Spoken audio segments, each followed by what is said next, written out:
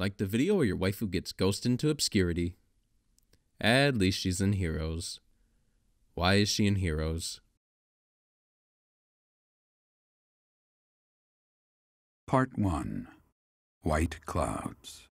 Guardian Moon. Where the goddess dwells.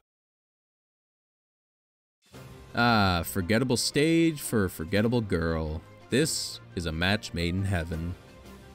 Who are we kidding? The goddess of this land lives in our head. There is no heaven, in this universe or ours.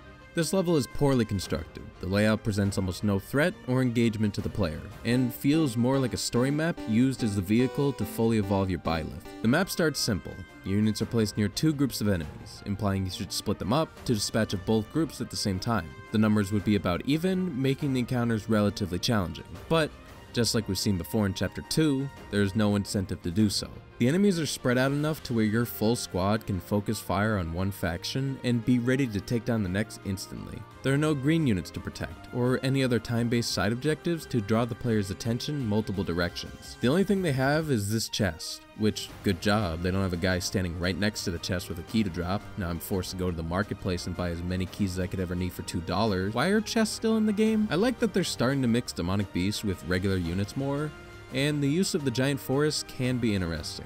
It lets you fight the two demonic beasts at the center head on by giving you a void advantage, since they are too big to get the bonus of the forest tiles. But the limited movement of the forest tiles makes it harder for everyone to get a hit in, and lines you up for their special attacks. It's a neat little way to fight them that's different than the norm, even if it feels worse than the usual strategy of surround them all, don't let a single one escape. But still, nothing is really threatening. The groups are too small and get easily overwhelmed by the blob formation the game failed to incentivize the players to split up from. The enemy reinforcements stagger in too slowly, and the bosses? Wowie. Wowie zowie. Goodness gracious, my word. Cheese and crackers. Diddly doodly daddly. What the fuck? Now, bosses are a strange topic in Fire Emblem that I want to save for its own video when I finish gathering all my thoughts on the topic. But here's the short version. Old bosses are usually giant damage sponges with good stat blocks, sitting on seize tiles. They're immobile and ready to be chipped down for experience, but they get annoying when trying to clear the map with a low turn count. New bosses have decent stats with lots of skills, and tend to move around the map to stop players from grinding experience. But the skills don't make up for the difference of just good stats, and can easily be overwhelmed by how many options the players are given. Basically, these bosses suck. Kroyna gets bodied by gambits. She may be faster than most of your units, but she's sitting in the middle of the map. You can just body her with numbers.